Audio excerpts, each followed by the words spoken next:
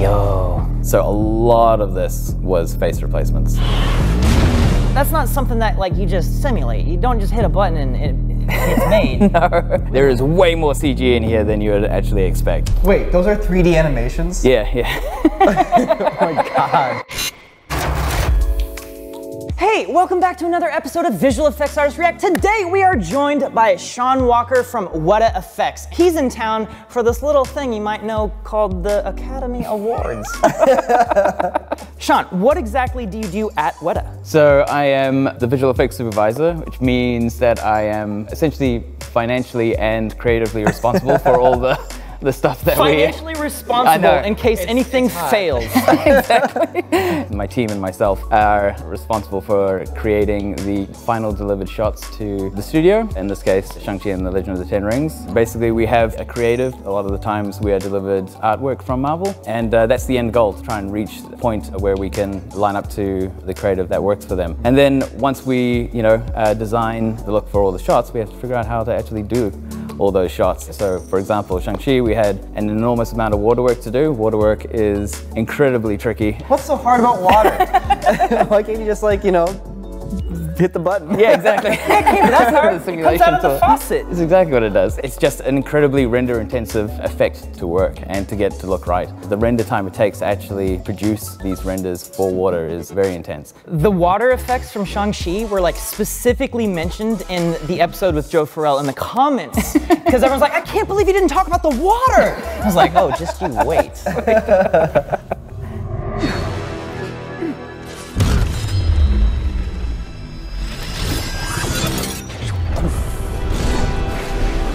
Yo. That's cool. Is that just one simulation there, or are you dealing with 4 or 5 different elements that artists have put together to make it happen? So there are actually 4 or 5 elements in here as well. Yeah, this is a bit of a blend. And I tell you, this one was very, very art directed. There was a lot of problems with it in the first place. To make sure that a character hits the water, still continues along the length of the water surface. So water interaction is one thing. The other thing is actually having the water move like a character. We've never done that before, and that's where it started to get pretty interesting. When we had Brian Grills on the show, he was talking about how you're trying to strike this really tricky balance between physics and what water actually does, and then what the director wants, or what you need to do creatively to tell your story. And very often one breaks the other. I mean, ideally and realistically, he would just go into the water and you wouldn't see him again. But we really wanted to see him go into the distance without parting the water so much that it felt too anime. Did the director actually say,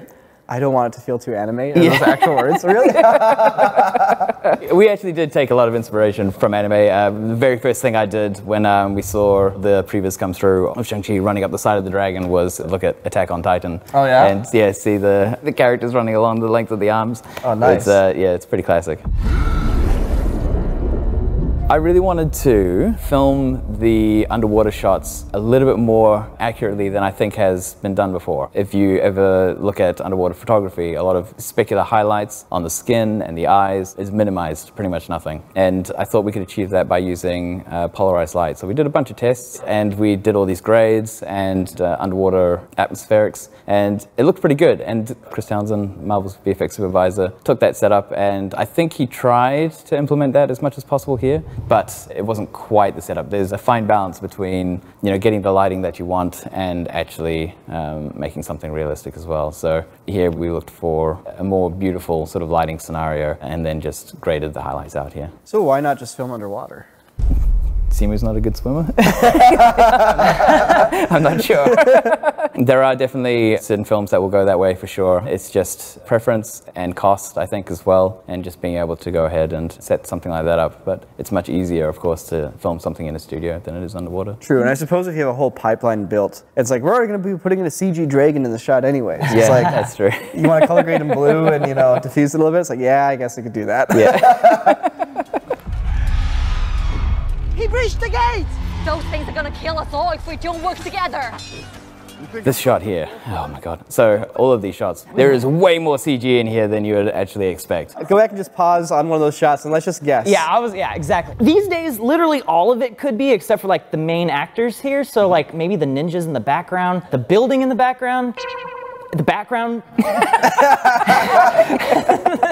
you're pretty much right. There's just a small bit of grass in the foreground with a bush, but everything beyond the white banister there is CG. The big problem was that they filmed all of this in sunny Sydney, Australia. Everything was being hit by hard sunlight. So any plate that came in that had hard sunlight hitting had to be replaced. Really? All the characters, all the background extras were all getting hit by hard sunlight, so we moved every single one of them. Wait, those are 3D animations? Yeah.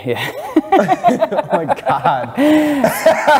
So this is where it got a little bit wild, because they had a crane that suspended this insanely large sheet. Basically, it was there to shadow everything in the foreground, and so you had this hard shadow line on the ground everywhere, and everything beyond that hard shadow line we had to pretty much replaced at a certain point. I guess what I'm confused about is, like, why not shoot this in a studio then, and then eventually get to just really controlled studio lighting towards the end of the sequence? This set was ginormous. It was pretty much the entire village, so they wanted to make sure that they could actually film the whole thing as much as possible.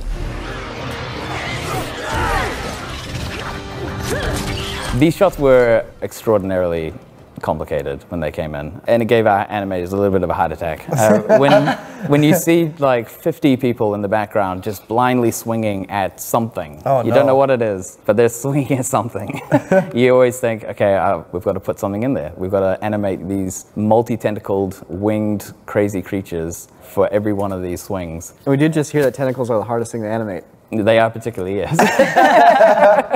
So all your animators are just like, oh my god, we have literally an army fighting an invisible army, and now we have to invent the invisible army. Exactly. So did the animators have to like go in and like make everything perfectly match, or did they just kind of be like, oh, just a little flutter around and the noise will? There's a little bit of that. So unless they were 100% interacting with the characters, we had enough variation in animation to have a match for each of these on-set stunt doubles. So a lot of this was face replacements. Simu and Tony did a ton of their own work, but all of this was stunt people. For face replacements, are you just like here, Simu, just like make this motion that roughly matches the other one and we'll cut it out? Or are you like full on 3D scanning and like? Yeah, so we had full on digital doubles for both of these. We approached the face replacements in a multitude of ways. The stunt doubles here didn't always have the same head shape, so we did try and go the route of just projecting the faces on, but in the end it ended up being a mix of digital head replacement, projected faces, and a little bit of machine learning as well. Oh, really? Yeah. When you say machine learning, you mean deepfakes? Yes, exactly, yeah. So you guys are starting to experiment with that a little bit? Yep. We had it pipelined pretty well by the end of it, but it wasn't quite there yet. So instead of doing stunty to actor, we did digital double to actor. What it did do is help us get a little bit closer to, I think, the character of, or the actor, as far as the way they smile and the way they perform. That's cool. We've seen a ton of this online, like anytime over the past like 4 years when a movie comes out with like a CG actor or an actor that's passed away, invariably somebody goes, here, I put a deepfake on it and now it looks a little bit better. Yeah. And it makes sense because, you know, it's like ILM or Weta or somebody goes through the effort of like full-on CG face replacement. It's like, okay, great. And somebody else comes like, yeah, I'll just have the deepfake like, meh, and just like fix the little tiny things that like aren't quite 100% dialed in by CG. And it does usually look a little bit better. And so it's actually really cool to hear you guys saying that, you know, you're starting to experiment with that passage, like to find a little bit of like spice on your shot. Because, you know, you have to go through the effort of changing the face shape and dealing with the hair and the collar interaction. Like, that's all part of it that a deepfake can't do. But then you can just be like, and just apply a little bit of deepfake to it. Tweaks, it's like, this is pretty good, but you know what? A little bit of deepfake. Yeah.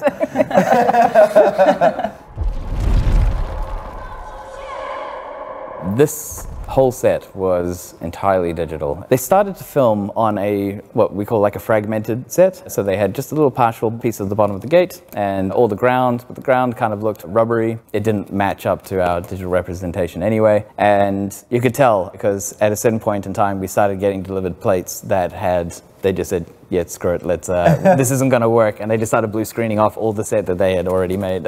Wow. Yeah, I remember seeing on Endgame where after the whole compound had been cratered, it was all shot in like this sort of like burnt out foresty type thing. And then it was all replaced. Exactly, yeah, no, our initial brief for that was, it was the Avengers compound bordered basically like a forest. And at a certain point they were like, no, let's just make it more industrial. And so almost all of the environment there was completely CG as well. We had to roto all of the characters and replace everything.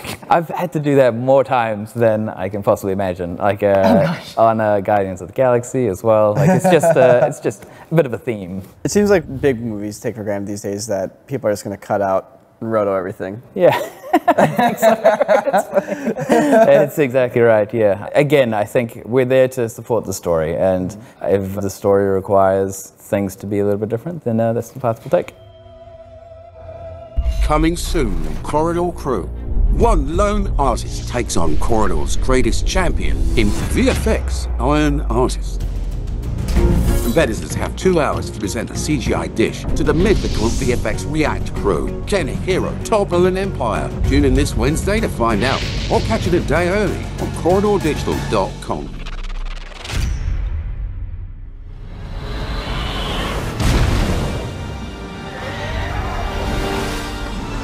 This whole water spike thing coming up and curling around the final demon here, you know, it has a very solid feel to it. It almost kind of looks like ice, and yet I see a bunch of waves and foam rippling across its surface. Yeah. So that's not something that like you just like simulate. You don't just hit a button and it's made. No. This is the first time I think we've really done water where it had to be artistically directed in this way. We've never really had it move like a character, and that's kind of how we actually approached it. So our animation team actually animated all of these tendrils in the first place. We had a incredibly talented artist, Sarah Yu. She would generate all the water surface and the tendrils. We call these things Sarah spirals in the end. And because there was so much water work here, we actually had a water team that did very individual, unique things for each simulation in each shot. So we had someone doing the water surface, we would have someone who would do the additional rippling on top, we had someone who would do the white water foam, someone who specifically just doing the spin drift, which is, you know, the white water spray that comes off the top. So very specific, but it was kind of the way we needed to approach it to actually get all of these water shots done. This shot here, the water alone took something like 25 million threaded render hours, I think, to produce, which I think takes your average sort of high-end computer maybe about 25 years to render. Damn. And it's just this one shot. So that's at least 4 or 5 3090s. But yeah, there was a few sweaty people when this shot hit the render wall, because even a render wall of our size, we took up a good 60% of it for quite a few days. The people in Avatar were like, get the hell up. I like the idea that you guys still have to deal with resource usage. It's like, sorry guys, our computers are busy. It's like, the fact that Weta is still so, like, you guys are stressing your computers to the point where it's like, we're all out of memory. It's exactly. like, yes. It's like a goldfish in a goldfish bowl, right? You're always gonna use up every resource that you have.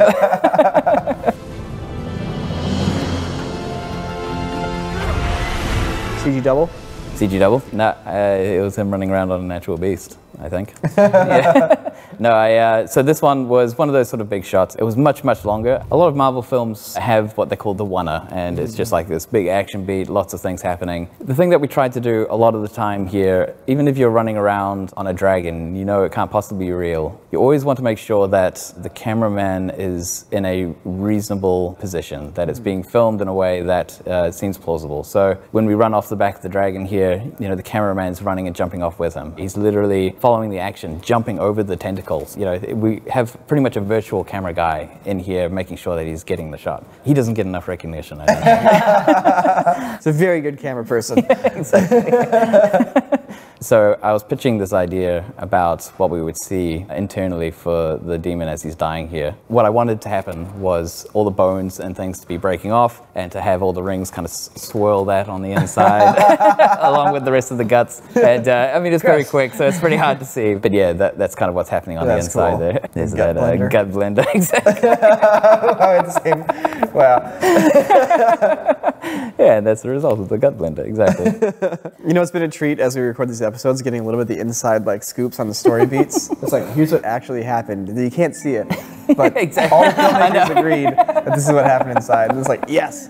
It's our own little, yeah, exactly, our own little sweetener. So this show is behind the scenes of visual effects in Hollywood, but wouldn't you like to see behind the scenes of how this show is made, how we go about getting our guests? We can check it out on corridordigital.com. We actually have a whole Crew Cuts episode that's dropping about that right now. Plus, we have extended versions of these episodes, so if you really want to nerd out about visual effects or just get deeper into this information, or just watch these conversations be less cut, corridordigital.com is the place to go. All right, it's comments time. I would like your suggestion. Please suggest to me the visual effects with the coolest destruction. As we call it in the biz, effects. I want to hear your coolest simulations, your coolest destruction, the coolest, most mind-boggling water sims, or anything that you've seen in movies. Please leave a comment down below and we will check it out. Sean, it's been an absolute treat having you join us. Best of luck at the Oscars. It's really cool that I have the opportunity to say that to somebody. Thank you so much. I really appreciate it, absolutely. Say hi to Matt for me if you see him. I will, Dude, I will. Matt's cool. He loved being here, like he talks about it. Oh, great. It was cool. it was definitely one of his career highlights, I'm sure. No awesome. way. Yep, absolutely. Yeah, no way. Surely it was scanning the troll. Scanning the troll, okay, scanning the troll corridor crew. Oh boy. Thank you. It's really cool of you to stop here, considering you have to go buy your tuxedo and, get your limo That's all rented. that's the visual effects life. It's just parties and tuxedos. It's totally it. Totally. Yeah, it's totally it, everybody. That's exactly what it's like. That's what you should look forward to in your visual effects career. Just running around with the stars. Yep.